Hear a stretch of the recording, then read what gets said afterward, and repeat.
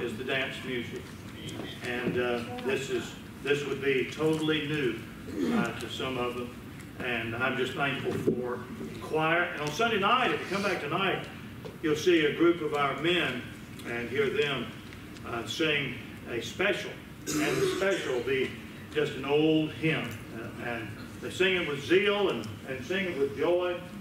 Trying to remember what we're singing tonight. What are we singing, guys? Singing I Go? Does that sound right? I think it's what we're singing. We can't sing that one, Singing I Go. We're in trouble. The Lord is good. I've enjoyed church today already. Enjoyed Sunday school immensely. Thank God for faithful people coming to Sunday school. I've certainly enjoyed the singing tonight, or today. I've even enjoyed the offering time. Amen. Amen. That's the best time. It's been good. All right. I think it was last Sunday we had another baby in the choir for its very first time. That was sweet. And I imagine, Brother Ron, somebody in the family has saved a video of that. But that was sweet. And what a joy it is watching Sydney kind of grow up in our choir, little Sydney. God's good. I try to enjoy what's going on at the time rather than have to wait and try to remember how good it was. The Lord is so precious. I love every one of you. Yes. Even those of you who have avoided shaking my hand. Amen. Amen. Those of you who have, you know who you are. Sister Karen, do something about it, okay? The Lord is good. Amen. I'm glad that the Lord is willing. You've never met anybody as holy as God. You've never met anybody with as high standards of righteousness as God. And yet God condescends to His children to have fellowship with us. Amen. We have a good Lord. Amen. Now, if you don't know Him as your Savior, you really don't know Him at all, really. But you're going to know Him as your judge one day. And I hope that if you have any doubts about whether or not, if you were to die right now, you go to heaven, I hope that you'll get that settled before you leave this room. Amen. And I promise you, you can get it settled. Jesus did not say that little children had to take a study course and become as adults to enter into the kingdom of God. He said the adults had to become as little children. And so I promise you, you can know before you leave here if you want to. And you can be saved if you want to. If you go to hell, you won't go to hell because if the Lord didn't love you. Not you that are here today. I'm telling you, God has provided for you. You being right here today, you can leave here saved, if you will. All right, would you take your Bibles, please, and turn to the book of Matthew, first book of the New Testament. Matthew chapter 9. Looking at our text, looking at my title of my message, I'm just thinking about how wonderful the Lord is to reach down and save sinners, send Jesus to die for sinners, and then to have fellowship with you and me. I'm so thrilled with what's going on in our church, but to me it's a wonder that the Lord in His kindness blesses us and works among us with patience and long-suffering. Because as much as I love you folks, compared to God, you're a pretty sorry bunch. And it's a wonder that the Lord didn't have anything to do with us, but because of Jesus, He does. And I'm so glad. Amen. Known Him for 56 years now, as of last February. And oh, what a sweet Lord we have. Now, if you don't know Him as your Savior, I warn you, He is also a consuming fire. He's a righteous judge. It's a fearful thing to fall into the hands of the living God, I warn you. But He's also a gracious God, and He's provided for man's salvation. If you have Matthew, I've said all that to give you some time to find Matthew. If you can't find Matthew, by now you ought to give up. It's the first book of the New Testament, Matthew chapter 9. Would you stand with me, please? We're just going to read 4 verses here.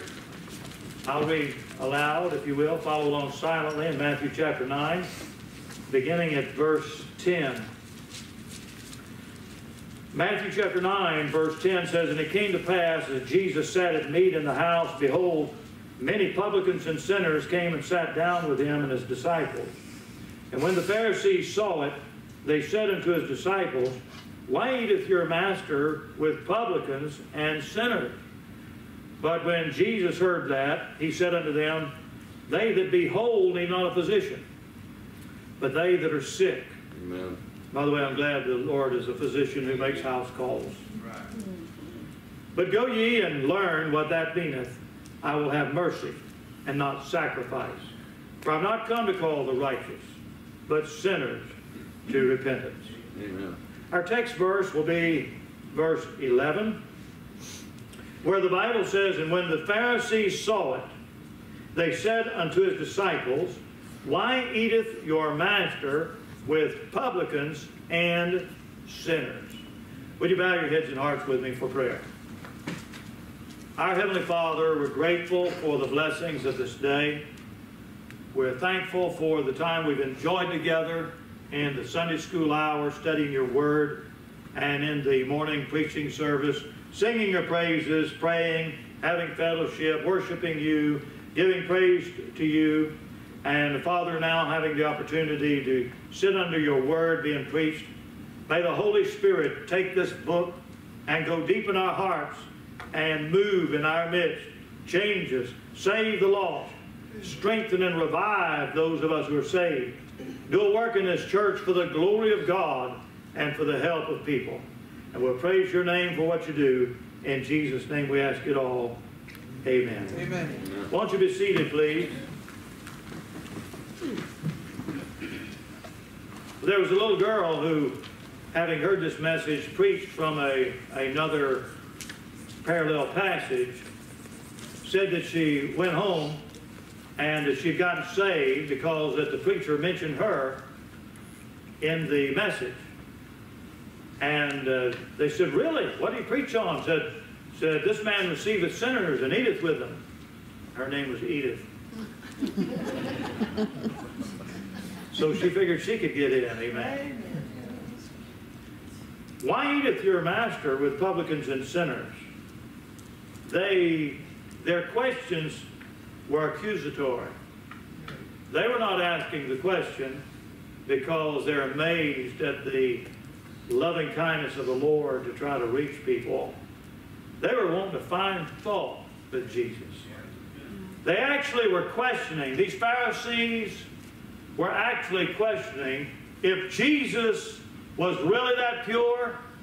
Why would he dirty himself by dealing with such wicked people as publicans and sinners?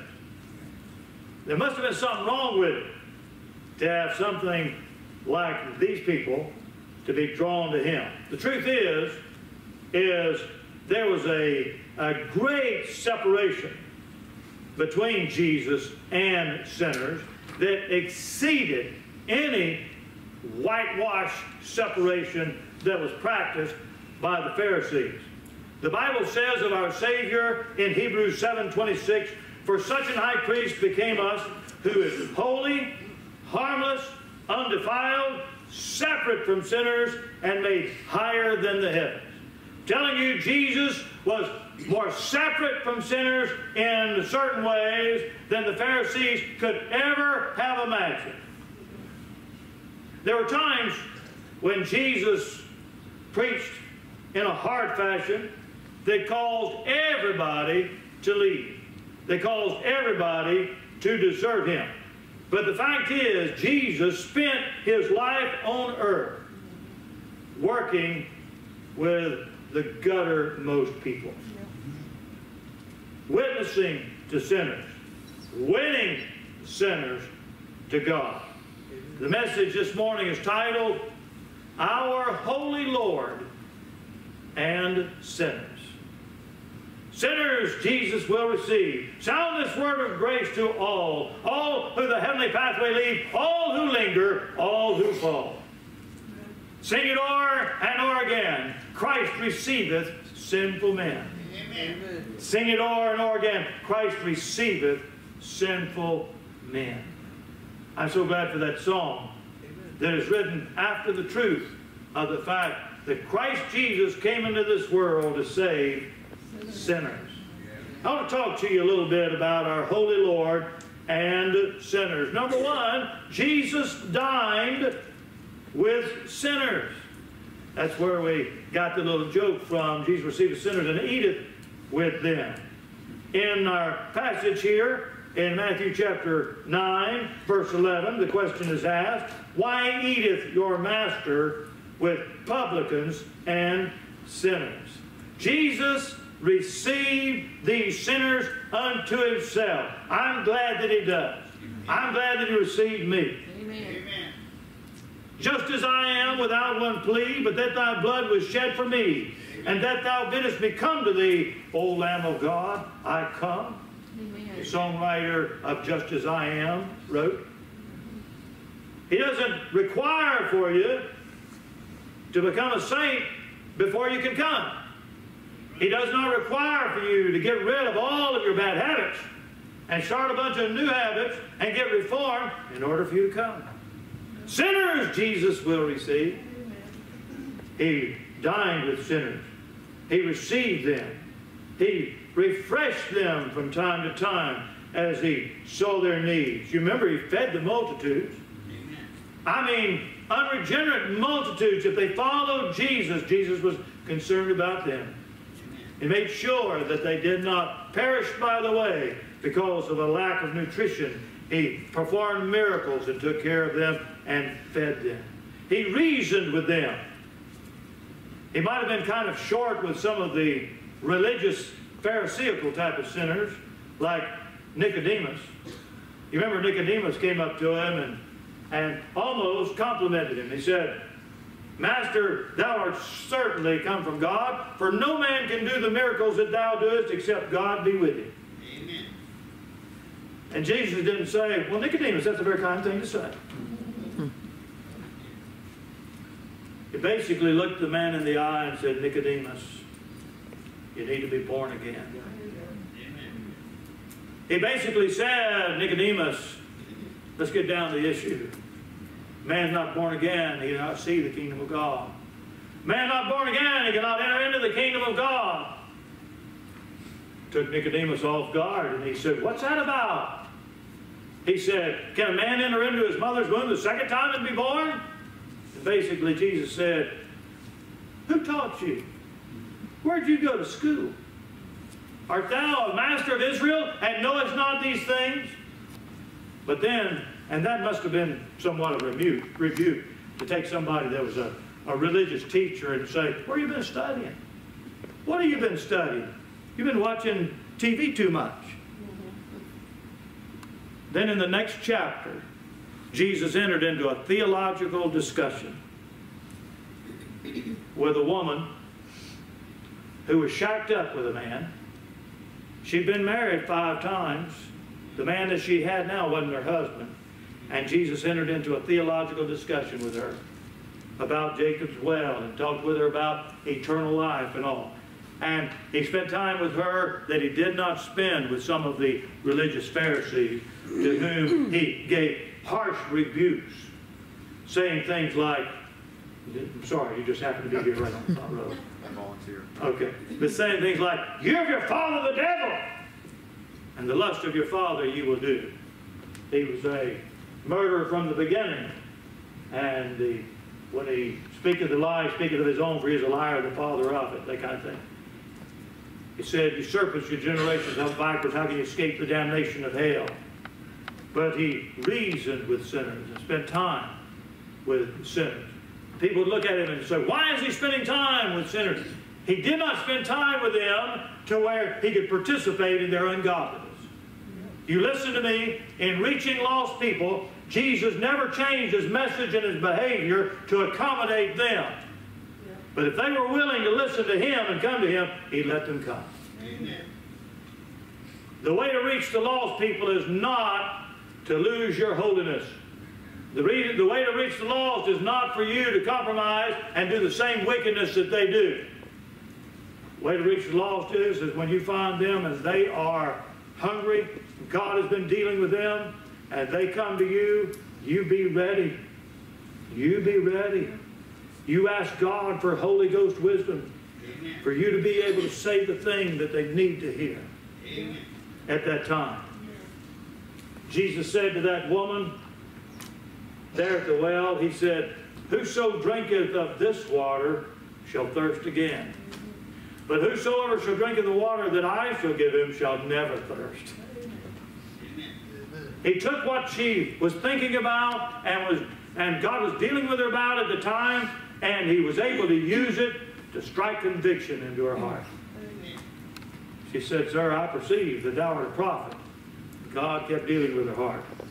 Jesus not only dined with sinners, I want to say that Jesus took the time to deal with sinners. That is, he would just take precious time away from what people might call the ministry and meet the need of some wicked person. An example is in Luke chapter 7, verse 37, where the Bible says, "Behold, a woman in the city which was a sinner." And generally in the context of the Gospels, when it's talking about someone a sinner, we know that all have sinned. It's usually talking about somebody that was guilty of some outward sin that people knew about. This woman was, that woman in John chapter 4, the one at the well, I guarantee you people knew she was wicked. And when she came to realize who the Lord was, believed on the Lord, she went throughout the city, and the Bible says she told all the men who that was. I'm telling you, that woman, she knew all the men in town. And she'd been married 5 times, and now she's shacked up with a guy she wasn't married to, and she came to know the Lord.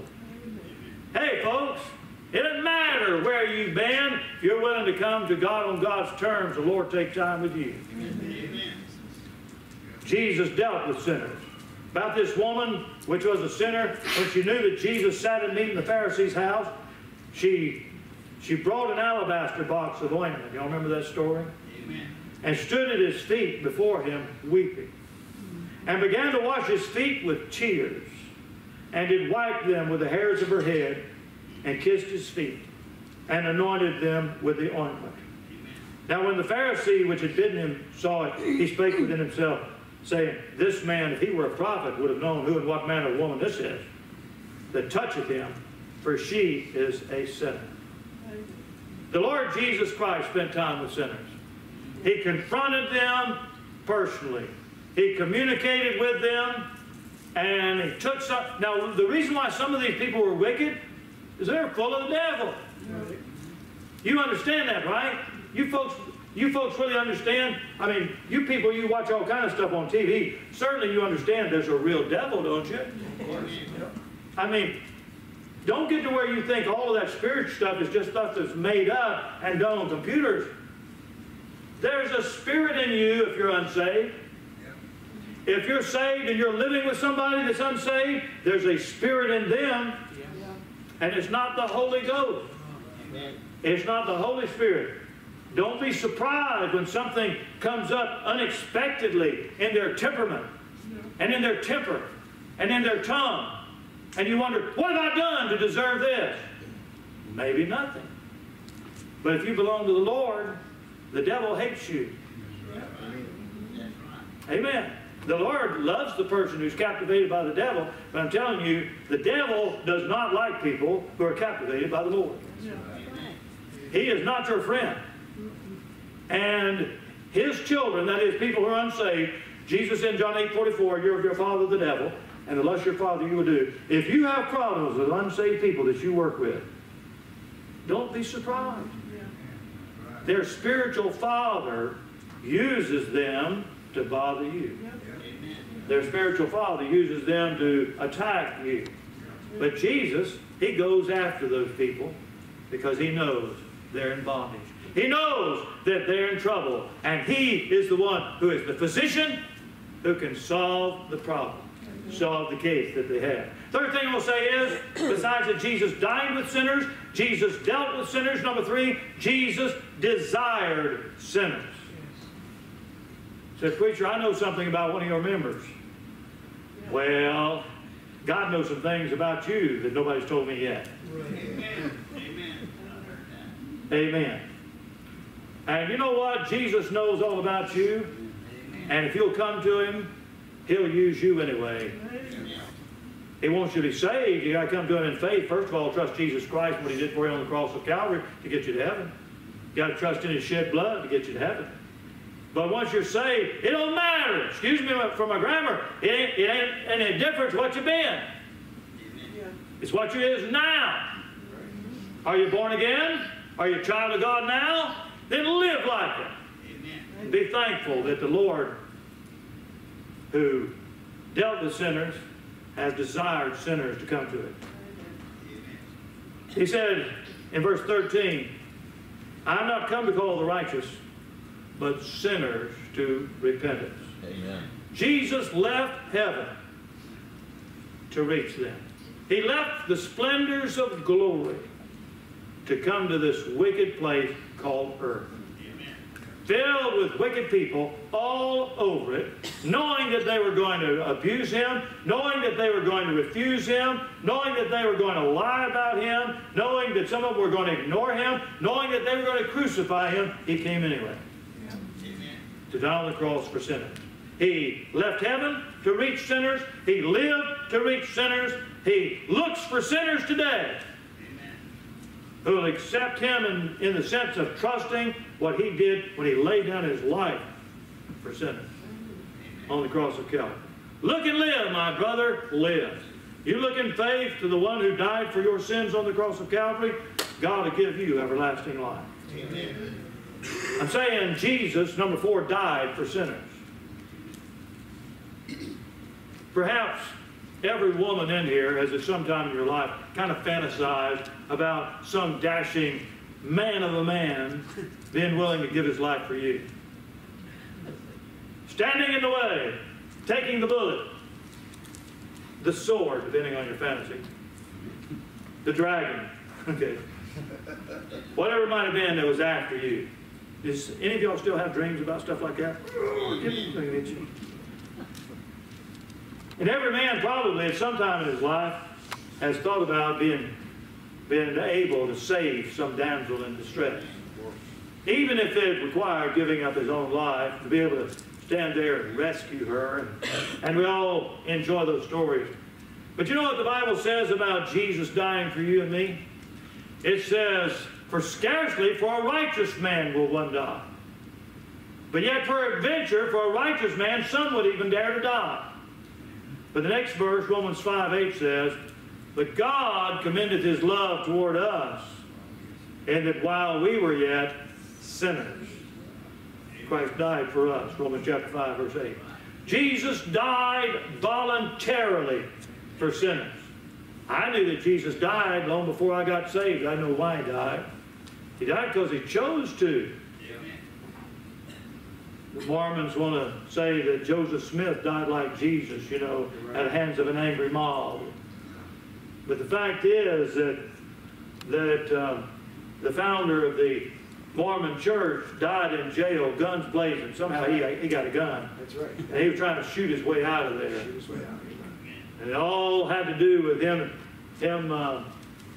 having destroyed a man's printing press who found out that Joe Smith liked women. And I'm not talking about that he was heterosexual. I'm talking about he liked women, plural. Right. Yeah. Amen. That's how the church started. Right. He liked women, plural. And he liked to have a bunch of women. Word got out and somebody printed it up about him. And so Joseph Smith sent some guys over to destroy his press. He ended up getting put in jail. That's right. And before they killed him, word got out that some of the people coming after him, probably some of them husbands, coming after him, somebody got a gun to him. So, but when Jesus died, Jesus could have, he said, I can call my Father and Him send 12 legions of angels. We got a place in the Old Testament where the Bible tells us that one angel killed something like 185,000 men in one night. 12 legions of angels? Don't you imagine they could have got Him down from the cross? I surely believe so. You know why Jesus died on the cross? Because He wanted to save your soul. But God commendeth His love toward us, and that while we were yet sinners, Christ died for us. He died voluntarily for sinners. He died vicariously for sinners. What's that mean? That means He took your place. Amen. That means He hung there in your stead. Amen. That means Christ died for us. Christ died for our sins. Yeah. Hallelujah. Yes. It may have looked like defeat, but it was victory. Amen. He died voluntarily, He died vicariously, and He died victoriously. Amen. For sinners. Hanging up there between earth and heaven, He defeated the devil in His own territory. I'm talking about the prince of the powers of the air. Jesus hung there and bore your sins and mine on the cross of Calvary, dying victoriously. And through His sacrifice on the cross of Calvary, followed up by His burial, 3 days later rising from the dead, that is how the Lord delivers sinners today. I'm telling you that the gospel message is not you turn around and do better. The gospel message is not you plead for God's mercy. The gospel message is not you walk this aisle, or you repeat after me, or you get baptized in our Baptist church. The gospel message is this: Christ died for sinners. Christ died for our sins according to the Scriptures. He was buried, and He rose again the third day according to the Scriptures. That's the gospel that Paul declared according to 1 Corinthians chapter 15, verses 1 through 4. And when a person believes on the Lord Jesus Christ, he's trusting that Jesus died for his sins. And that God is satisfied with that. And it's up to you as to whether you're going to trust what Christ did or you're going to trust what you do. You say, well, here's how I know I'm going to heaven. I did this, I did that, I did this and the other thing. Here's what I did to go to heaven. Nothing. That's right. Jesus paid it all. Amen. I trusted in Him who did the work. Yes, I believe I'm saved by works, but not the works of Michael O'Neill. I'm saved by the works of Jesus Christ. Amen. And His shed blood on the cross of Calvary for me. That's how sinners come to Jesus, is in faith. I give you that verse again. It's 1 Timothy 1:15. This is a faithful saying and worthy of all acceptation, that Christ Jesus came into the world to save sinners, of whom I am chief. 1 Timothy 1:15. Who's the chief of sinners? Anybody can accept that as for yourself. Matter of fact, I believe that when you get under what we Baptists call Holy Ghost conviction, where the Holy Spirit, as Jesus promised, reproves you of sin, righteousness, and judgment, I believe you pretty much are just occupied with how wicked you are. When you are resisting and rebelling against that, then you think of Jimmy Swaggart. Some of y'all remember him. Amen. And you think, well, at least I'm not as bad as him. Or you think of some other preacher you know in this town that you can find fault with, you say, at least I'm not as bad as him.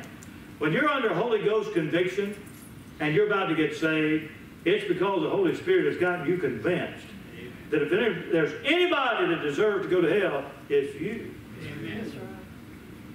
When I got saved, I had been, for the last week or so, I had been the most miserable teenage boy in the world, as far as I could tell.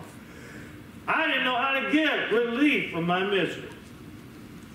Until on a Sunday morning, the preacher preached. And for the first time in my life, I understood that Jesus died for me. Amen. Amen.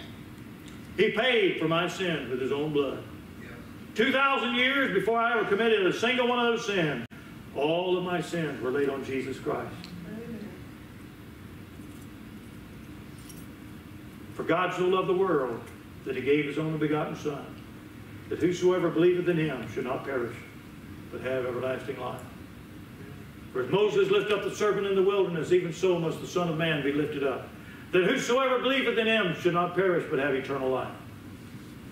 God so loved the world that he gave his only begotten. The comparison is, look, my brother, live. Look to Jesus now and live. Look in faith and believing on Jesus Christ is the look that will save you.